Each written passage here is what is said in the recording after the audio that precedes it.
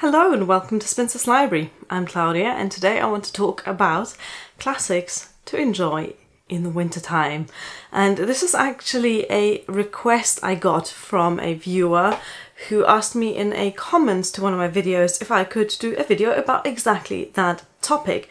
And this commenter noticed that a lot of the time people will recommend some quite obvious choices for winter or Christmas time reads, such as Charles Dickens' A Christmas Carol, but actually that one could expand this idea of wintertime reads to encompass a whole lot more. So I picked 7 of my favourite classics that I think are perfectly suited for this dark and gloomy and cold time, and they kind of tend to fall into 2 categories.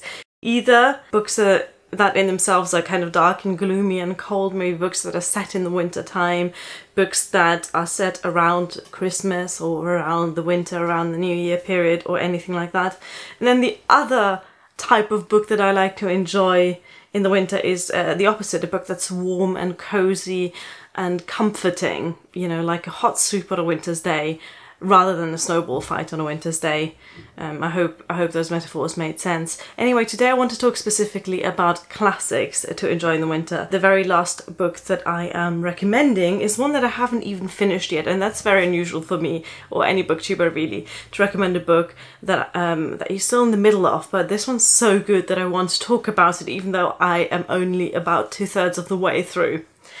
Let's get started though with a recommendation for quite an obvious read. I think if you ask a lot of people, especially on BookTube, what they would recommend as a winter classic, they would probably mention this one quite early on, and that is Rebecca by Daphne du Maurier. And this book definitely belongs more in the dark and gloomy category of things, because even though it is set over a long amount of time, and in fact the beginning of the book is set in, I believe, in Italy, in the middle of summer. So it's not like this book is dark and gloomy by means of being set in the winter, but the atmosphere is cold and mysterious and creepy. And I think it's the perfect thing to read by lamplight in the dark after, after sunset. It's perfect to read on a gloomy early morning with a nice hot cup of tea. It fits the atmosphere of winter, even though it isn't itself necessarily set in the winter. Though I have to say, the main character is called Winter. So we don't actually have a first name for the main character, but she is called Mrs. De Winter. I'm sure you've heard lots about this book, but in case you haven't, here's a short summary. So our main character, Mrs. De Winter, is a newly married, quite a young woman, married into this old English family, and her husband is living in this remote, dark manor house in the middle of the countryside. So she moves in there and she feels very uncomfortable, mainly because there's her husband's first wife, called Rebecca, seems to be lingering in the house, not in a supernatural way, but in the furniture, in the way the servants behave. It seems to her like she has quite big boots to fill. And then there's also this whole mystery around what actually happened to the first wife. How did she die? Because she died.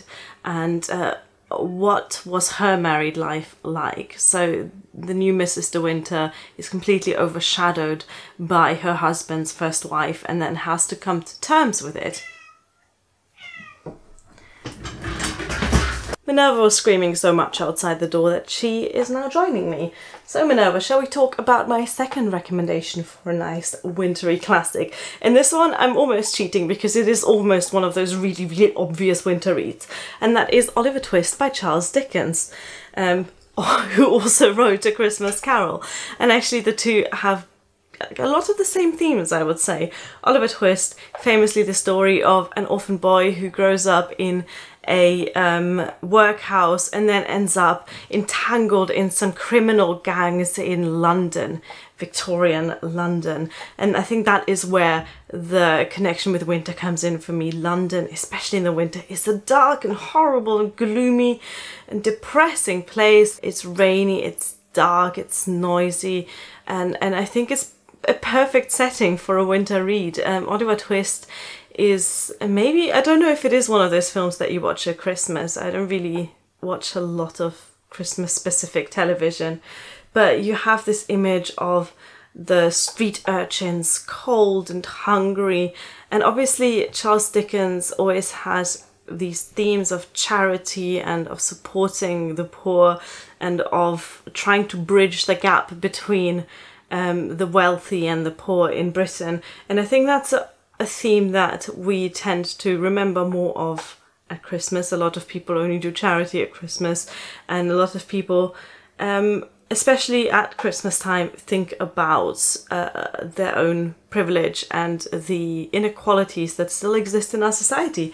And those are themes that Charles Dickens discusses in a very Victorian way in his novel Oliver Twist, which is why I think it is perfectly suited to read during December especially. I move on to a book that is kind of similar in the discussion of those themes, and that is A Little Princess by Frances Hodgson Burnett. I really loved this novel when I first read it last year because it combines several of my favourite things in a book. First of all, it's set in a boarding school.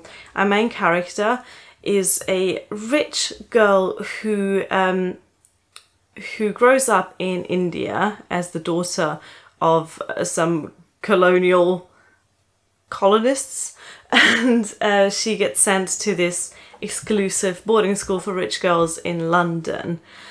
However, then her fortunes change and she goes from being the little princess who has every luxury, who has everything handed to her, who has the attention of the teachers and of her friends in school. She goes from being that privileged to being one of the poorest children in the school, having to work for her living and really having to struggle. It's like a reverse Cinderella story, but what I love about this book is how the main character handles this change in circumstances. And she's just an amazing kind of role model. I think I really would have admired her as a child if I'd read the book at the same age that she is in the story. Her personality and her character does not change depending on her change of circumstances, but how it, I guess it widens her worldview and it widens the view of the reader in the same way. It's just a fantastic story. It reads like a fairy tale in that it's really beautiful, it's really magical, and again for me, perfect thing to read at Christmas time. So A Little Princess for me kind of combines the heartwarming, cozy type book with the dark and gloomy type book. It's kind of both in one. It's almost the perfect winter read, really. Next one, we move into the gloomy and dark side of things, and I want to recommend a Sherlock Holmes book. I want to recommend either The Adventures of Sherlock Holmes or The Memoirs of Sherlock Holmes. If you haven't read any Sherlock Holmes yet, I would recommend you start with The Adventures of Sherlock Holmes, and this is the first Sherlock Holmes short story collection. And again, London, Victorian London setting, in my mind, is so deeply connected to dark and gloomy winter reading that I think it is the perfect match.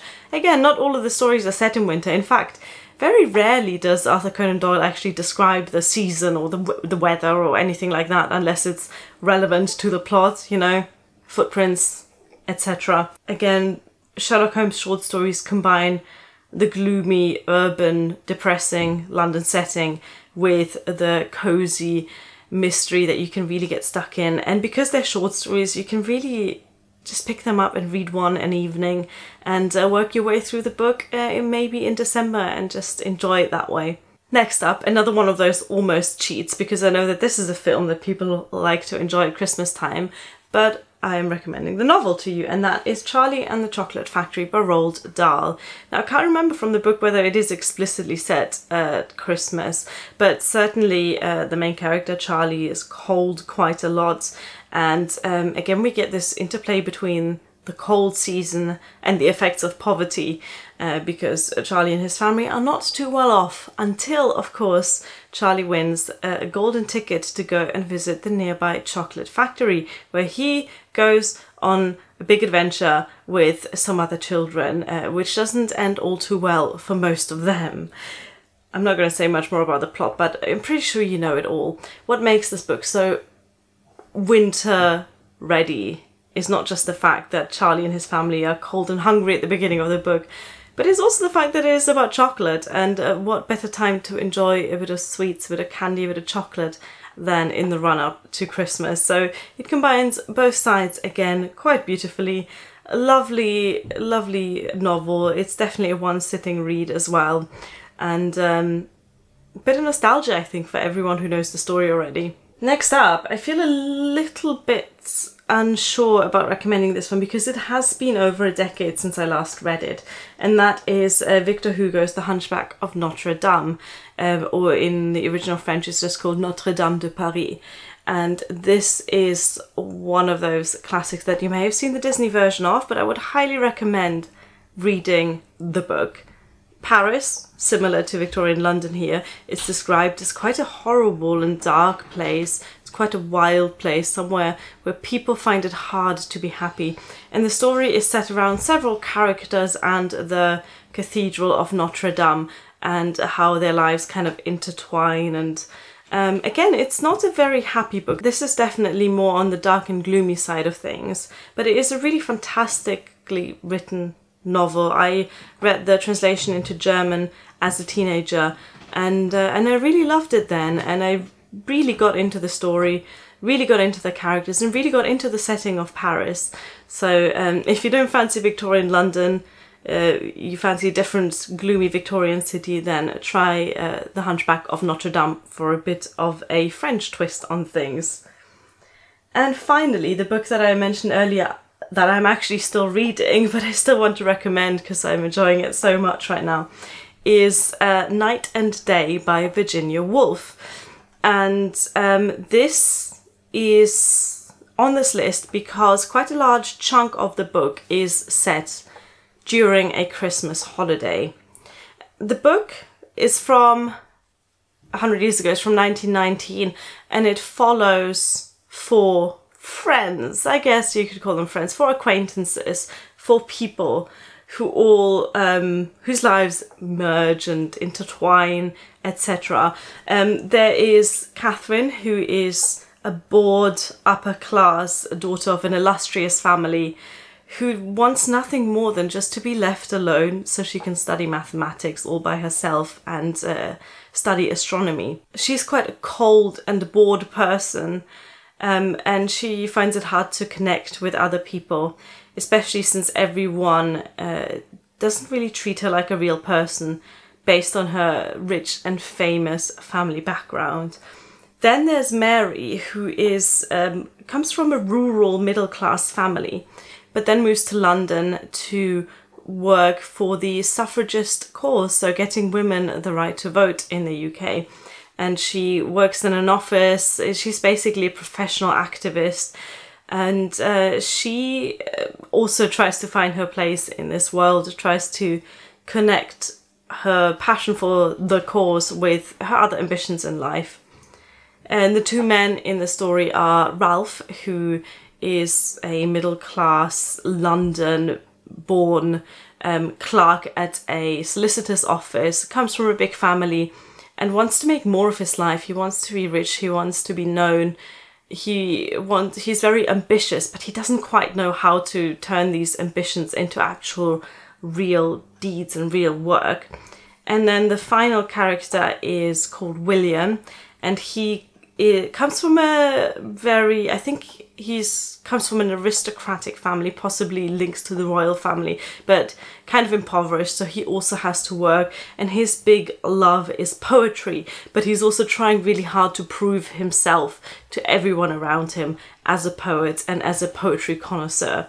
So these four people keep meeting and they develop relationships, and like I said earlier, part of this novel is set in rural, I think Lincolnshire, where they all end up for a Christmas holiday. But the majority of the book is actually set in London, so we also have the cold, gloomy, blah, blah, blah, what I've already said about about London in classics. For me, this is the perfect wintertime read. I didn't know that it was so perfect for this weather when I first picked it up, but I have to say I'm enjoying it. And I think if you're planning to read night and day, then do it when it's cold and dark outside, because the book really matches that weather. It's very introspective, it's very thoughtful, it's very slow. And that's just what you need when the days get shorter. If you have any more recommendations for wintertime classics, please post them in the comments below. I'm always keen to get more recommendations. Thank you for watching. Bye!